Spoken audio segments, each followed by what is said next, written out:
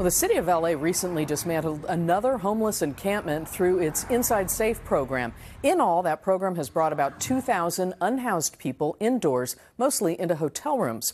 But in other instances, the city is just shuffling people from one block to another, leaving them outside. The I-Team's Joel Grover is tracking the progress of the city's efforts to get people off the streets. This block of El Centro Avenue and Hollywood Boulevard has been free of tents ever since the city's Inside Safe program dismantled this encampment last June. But just a block away, the I-Team has documented new encampments. This one on Hollywood Boulevard and this one on Gower Street, where I met Scott Marshall. You were across the intersection? Yep, right there.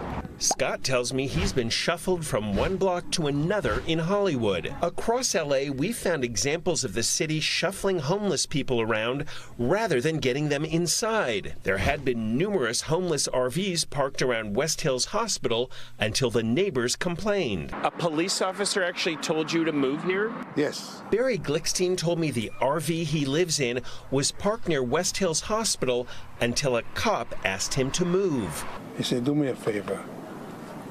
Move from here somewhere else. Barry showed me this text he got from an officer telling him to move to Valley Circle Boulevard and Valerie Street in this quiet West Hills neighborhood. I call it whack-a-mole. Near Adam Johansson's house. It is shuffling. It is taking an encampment and telling them you can't be here, neighbors have complained. They just go down the block or they go a few streets over. Like this woman who decided to camp out in front of someone's Venice garage until the neighbors called the cops.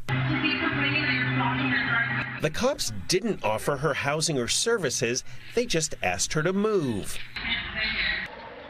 They waited till the woman moved just a few houses away, and then they left. It's a very challenging situation for us. LAPD Commander Giselle Espinoza. LAPD is not even the lead agency that is supposed to address this matter initially.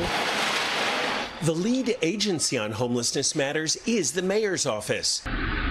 In January, Mayor Bass announced increased funding for something called Circle Teams, which respond to non-emergency complaints about the homeless. They showed up even before the cops when neighbors complained about that woman camping out in front of a Venice garage. They're supposed to get the homeless shelter and services, but they didn't in this case. Just move a little down the alley. I mean, that is not a solution to the problem. Alan Parsons lives in the area. The right solution is not leaving them on the street. What do you think's going on when these people respond? Well, they're not connecting them with services. They're not getting them the help that they need. We probably don't have enough services or housing, but that is what the mayor has promised. I asked the mayor about that directly. It seems like the city is sometimes just shuffling homeless people from one block to another. What's your thought about that? Well, we will never address the problem that way. Bass says the solution is more housing and says the city will have 4,000 new units of housing over the next year. A lot more than is available now, but not nearly enough to house the more than 40,000 people still living on the streets of LA, some of whom are being shuffled from block to block. We have got to get people housed. And I understand that there might be incidences where you move people along. That's not what we do in Inside Safe. And that's not a way to deal with the problem long term. For the I-Team, I'm Joel Grover.